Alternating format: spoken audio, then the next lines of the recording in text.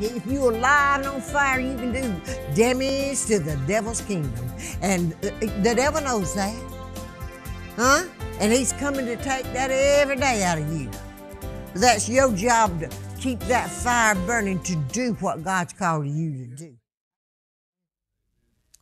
In 2 Corinthians, the 4th chapter says, therefore, since through God's mercy, thank you, Lord, for that mercy, we have the ministry, we do not lose heart.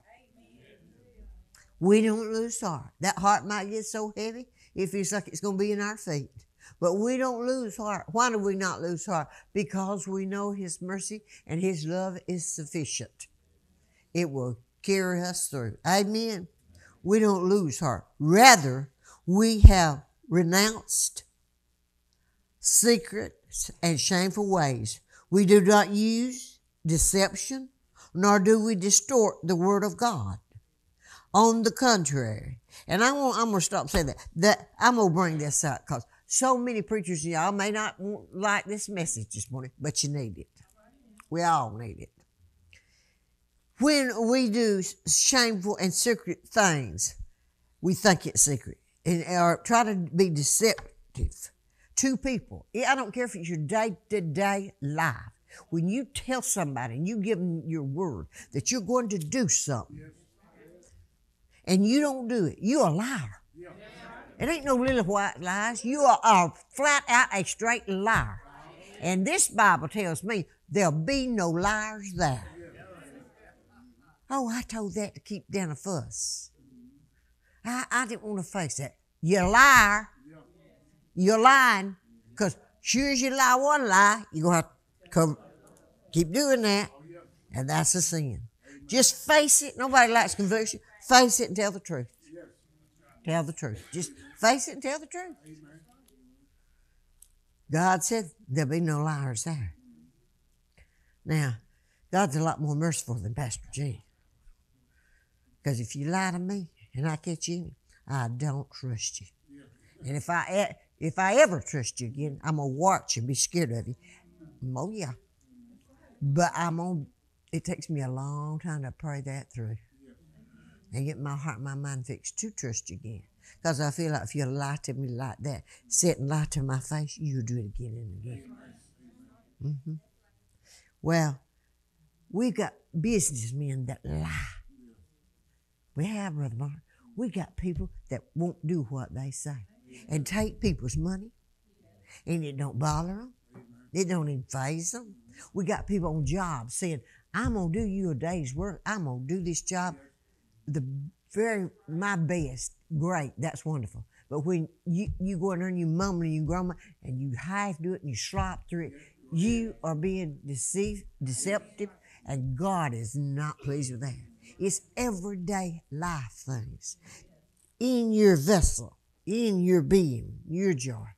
There are treasures, and the treasures is the things that God has enlightened you to, the things God showed you to do that you didn't do. And we're going to be judged for that, people, just like we're going to be judged for what we do. Amen. Oh, you think you ain't going to be judged for because you push that off and said, let somebody else do it? You will be judged for the things you didn't do. Well, people say, I can't win. Oh, yes, you can. When your heart is lined up with God, you won't want to be deceptive. You will keep lies from your mouth. If it makes somebody fight mad with you, you will tell them that is not right, and you lied. That's a lie. Somebody said, well, Pastor, do you do that? Yeah, just did it to some of my family members at the fall festival. I'm going to move on and not say what that was, but right to their face. Because why did I do that? Not trying to be mean, but you cannot let people keep on believing that they're right and tell lies. You got to confront that. Amen? Got to confront it. He said, on the contrary, we don't distort the word of God. On the contrary, by setting forth the truth plainly, we commend ourselves to every man's conscience. See? You got to make that conscience think. Every man's conscience in the sight of God. And even if our gospel is veiled, It is veiled to those who are perishing. The God of this age has blinded the minds of the unbelievers. You know why people can't seem to get some things down into them? Because they really are unbelievers, even though they're Christians. They don't believe the things that God has said in His Word. This Word it says, the Word killeth, but the Spirit maketh alive, that Word of God. And if we act upon the Word of God, and when I say act on it, put it to work in us every day of our life, every second, living this Word of God, then it's made alive. And we're able to do for the Lord things that we couldn't ordinarily do. It'll change the way you even think. And it'll sure change how you live. And your mind won't be blinded, and you won't be so full of unbelief. You will believe, so that they cannot see the light of the gospel of the glory of God. Their minds is blinded to it, who is the image of God. For we do not preach ourselves, amen, but Jesus Christ our Lord, and ourselves as your servants for Jesus' sake. For God, who said, let light shine out of darkness. If we're so dark inside us, if we don't have those treasures God, and let me tell you, those treasures God has put in you is His knowledge, His wisdom. If you study this Word, we are born, we have a brain, we have natural wisdom, we have natural knowledge, but it don't even compare to the knowledge and the wisdom of our Lord. And when we serve Him and walk in Him, we can call on that every day about every situation. Every situation. Now, Lord, is this the best way to go with this? And Lord, I'm going to believe if you shut this door, that door, this best way, but I'm going to believe you anyway, because I'm asking you to go lead me the best way in this situation. And I choose to trust Him. So I tell Him, I trust you, Lord. And the way you guide me, I'm going to go. But you got to be willing for that, not just say it. You got to be willing for God to guide you. And let me tell you, sometimes when God's guiding, you really let Him. He's guiding all the time. It'll be the harder way. It'll be the harder way. But it'll come out the better way. Always. Amen. He said, let light shine out of darkness. If we let the gospel light that God has put in there, and the treasures and the wonderful things, that Spirit is a treasure. The Spirit of God is a treasure. It's a gift. He gave it to us freely to help us, but it's a treasure. Oh, I just shaking my shoes to think, if I didn't have the Spirit of God, if He hadn't loved me enough to shed that abroad in my heart and my life, I didn't deserve it. You didn't deserve it. But if you got it, you ought to treasure it and be so thankful and use it every day. Use that Spirit of God every day. Amen. Because somebody else ain't going to show you all the time. God ain't going to use nobody. Show you all the time where to put your feet. You're going to have to ask God. You're going to have to get to God and say, God, show me where to put my feet. Lead me. And when you can't just say that. You got to live in Him. You become so in Him that, you fade away, fade away, fade away. Like that song, one of the songs that they sung yesterday, I give myself away. Well, you got to give yourself away all over to God. All over to God. And as you give yourself away, He becomes through that light shining greater, doesn't He? Amen? Because really, let's face it, honey, we are limited, but our Lord is not limited. And what we can do. He says, let the light shine out of the darkness. Make His light shine in our hearts. Amen. To give us the light of the knowledge. Hello, there's that word. Knowledge of the glory of God in the face of Christ.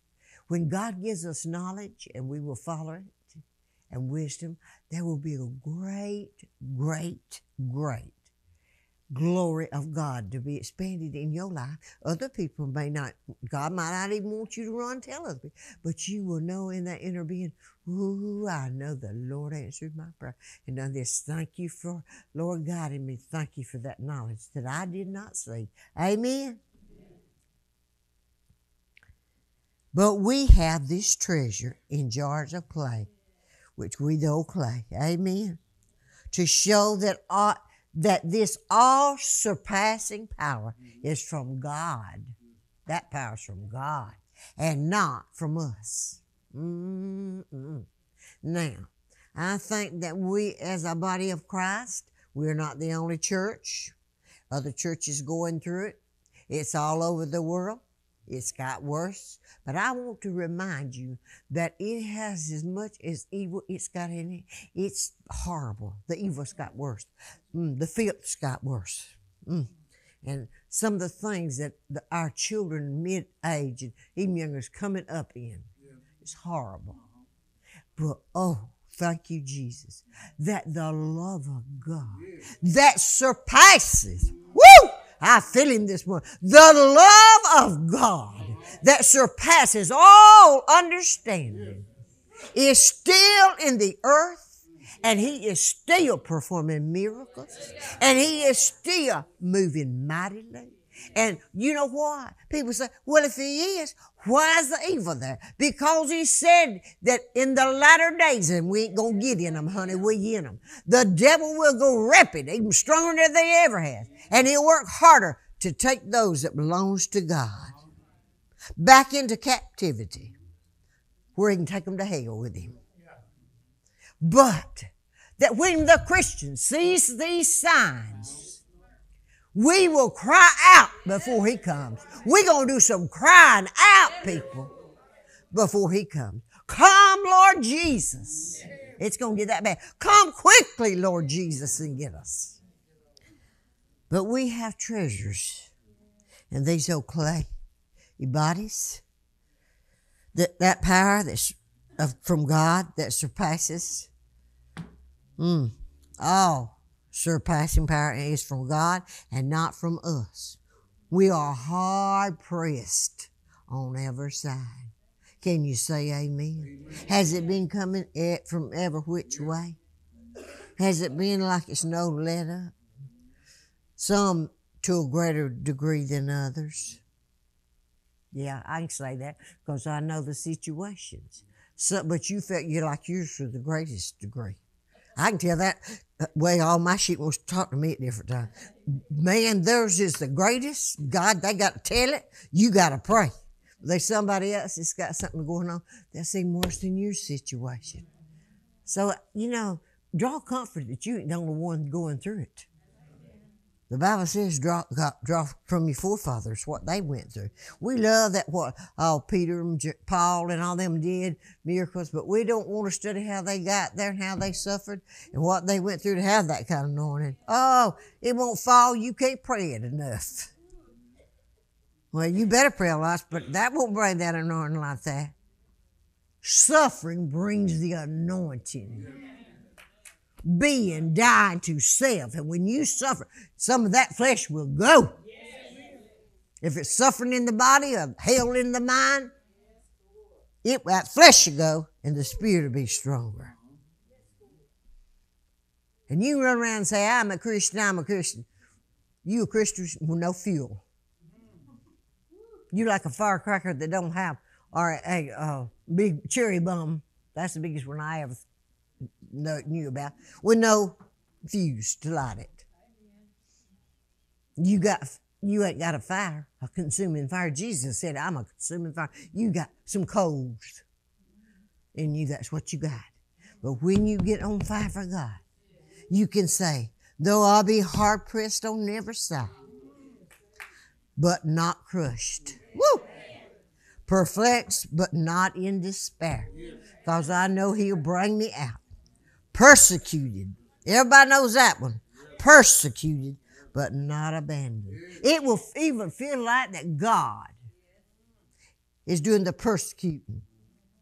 You'll feel abandoned, but he is level with you all the time. All the time. Struck down. And we get knocked down and we got to get up again, but not destroyed. Amen? We always carry around in our bodies the death of Christ Jesus, so that the life of Jesus may also be revealed in our bodies. Amen? So study what the Lord Jesus went through and what he did, and you will learn some things. Really study. You know, I dare say, I will say this. I believe that some follow Jesus here on this earth like a flip of like that. Well, let's see what the next thing he's going to do. Maybe we can get some of that, just like they got some of the fish in the bread that he multiplied. They weren't following him because he did that great miracle. They eat all they wanted, that fish and bread, and didn't cost them a dime. And man, let's see what next he's going to do. That's like some of you, and I'm going to get down hard on your toes with this next one. You come to church. You don't spend no time before God. You don't pray. You don't pray through. You come in here heavy. You come in here, wonder what Pastor Gene or Pastor Adam's going to preach for me this morning. Get me on a high with Jesus. Don't look at me like that. You're all like that. And if it ain't high enough for y'all, we didn't preach a good sermon. But let me tell you, if you would put something in it and live in him through the week, when you got here, you couldn't sit quiet. You couldn't be quiet. You wouldn't have to say, will you praise the Lord? Did you hear me? Because let me tell you, you're going to react to the Spirit of God. I don't care who you are, what your name is, how you are. You may think you're the most reserved person in the world. But if the holy fire of God and his Spirit gets on you just right, you're going to do something. You're going to react to it some way, somehow. You may cry, but you'll be a boo-hooing if you cry. It won't be a little tear trickling down. It may be going up down your spine. It may shake your legs so you can't hold them still. It may shake you. And don't say never. I've heard them say, I wouldn't shake like that and shout. And the next time, God would take them and shake them harder and lay them out. You know what I'm asking God? Unravel them, Lord. Woo! Unravel them, Lord. If you don't know what unraveling is, whatever it takes, God. I can see them old flour sacks that had flour in them that my granny and mother used to buy. They had strings, and they used that bag, wash it and use it for diapers, for different things. In the kitchen. But they had to get that raveling because it was sewed.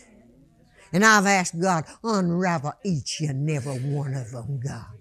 Unravel them that you can let what's in them out and you can get something in them. And let me tell you, when you pray that and you believe what you pray, that person, God's going to get them sincere with him and on fire with him, one with the other. And sometimes it takes some devastation in their lives for them to even realize how much they need God.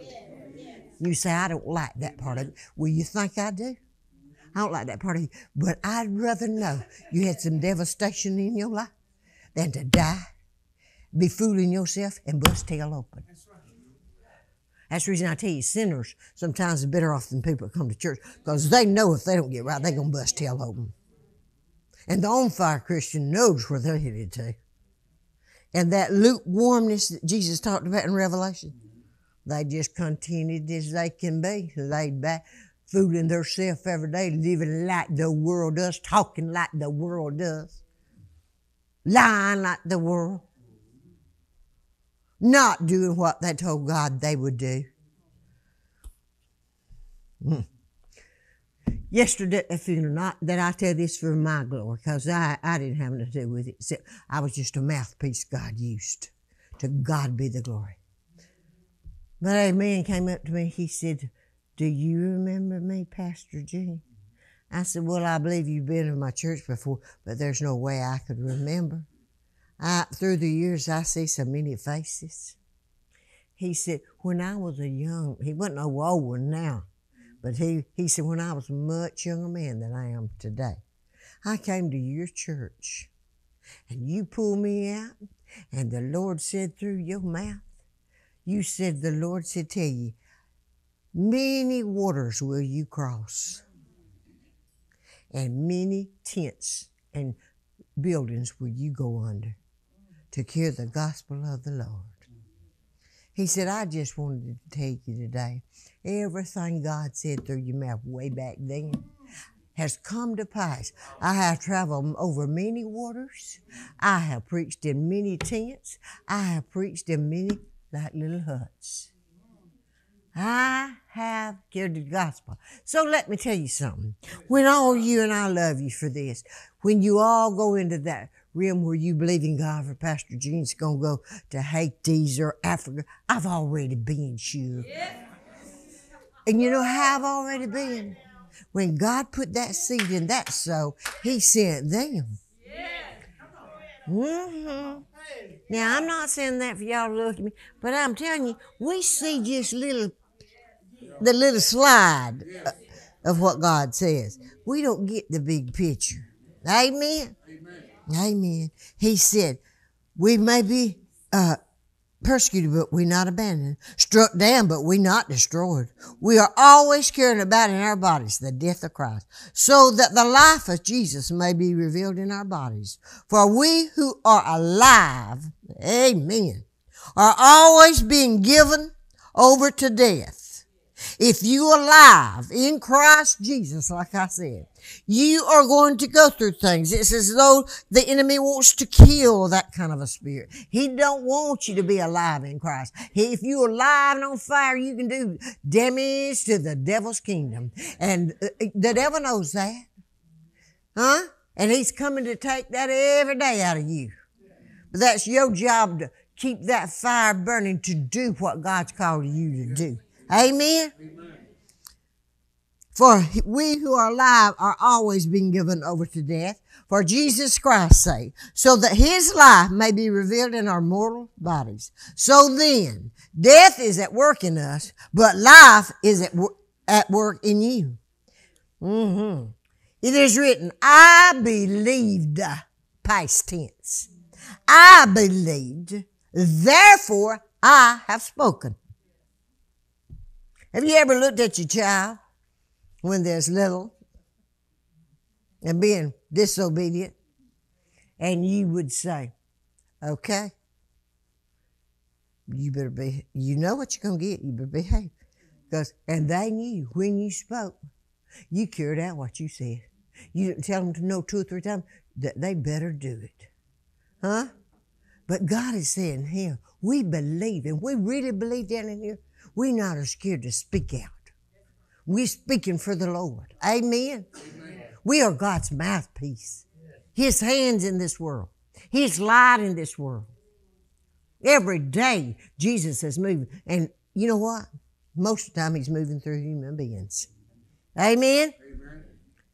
And if you don't pray a prayer, the only prayer that can't be answered is a prayer you never do pray. Amen. I believed, and therefore I've spoken. With that same spirit of faith, we also believe, therefore we speak, because we know that the one who raised the Lord Jesus from the dead will also raise us with Jesus and present us with you in his presence. All this is for your benefit, so that the grace that is reaching more and more people may cause thanksgiving to overflow to the glory of God. God gets glory when you witness. God gets glory when you shine for him. He gets glory when you help somebody along the road. He got glory out of that yesterday, to see his children working so hard together and to see them showing love to those other people. You would not believe the people that come up and told me, oh, thank you, Pastor Gene. Thank you, and Pastor Adam. And all these sweet people. Never have we ever been treated this good. You just don't think about this ever happening. And I was thinking, my goodness. I said, honey, that ain't nothing. That we did just what we were supposed to do in the Lord. You know, but that's true. If people don't ever see that, and I'm going to tell you what really astounded a lot of them. They couldn't grab a hold that we love one another, that we really love one another, no matter if our face was white, or chocolate milk, like a little girl told me one time. She run up and hugged me, or they live in Atlanta now, and she said, Pastor Jean was crying. I said, what, baby? And I hugged her. She said, I don't want to move to Atlanta. I said, why, baby? She said, I love you so much. And she threw her little arms around my waist. She said, I don't care if somebody had said it in front of her, you can bet. I don't care if you got a white face like milk. Yeah, just that way. My face like chocolate milk. You love me, she said. I said, I do, darling. I do love you. You see, it doesn't matter. We love from in here. But some of those folks have never seen that before. That was good for them to see. Huh? That was good for them to see.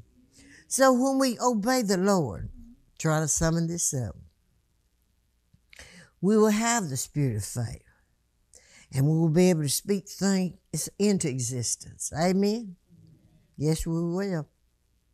And it will cause people, it says, we will reach more and more people and may cause thanksgiving to overflow to the glory of God. Therefore, we do not lose heart. We don't quit. Though outwardly we are wasting away. And yet inwardly we're being renewed every day. For our light and momentarily troubles are achieving for us an eternal glory. Amen? That far outweighs them all. So, this is what you do when you're in the struggle, when you're in the heat, when you're in the fire, when everything's boom, boom, boom, boom, boom, and it ain't no let up. This is what you do. Real easy remedy. Somebody said, what? Rub some cream on you? Nah. Do that too if it hurts bad enough. But no, I'm about to tell you. It says, so fix your eyes on what is seen. It says we fix our eyes not on what's seen. You see? You weren't listening. Order your copy of this message from Pastor Gene Givens. Visit our website at www.pathwaytolife.net or give us a call at 334-262-4569. Please give us the title of the sermon when ordering.